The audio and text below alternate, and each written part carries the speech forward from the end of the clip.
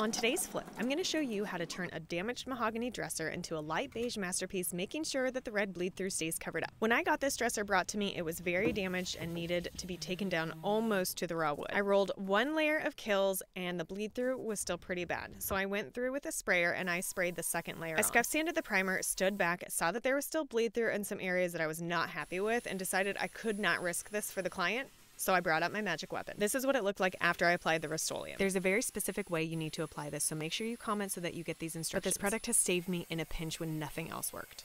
I applied the client's choice of Dixie Belle Sandbar with my Home Right sprayer. I did 3 thin coats. Once I was satisfied with the paint coverage, I added a tablespoon of Sandbar to my polyacrylic sealer and sprayed that, doing 2 to 3 light coats. My daughter helped me clean up the hardware using Barkeeper's Friend, and then we added just a light coat of dark gold. I used my sanding contour pads to get rid of all excess paint that I didn't like.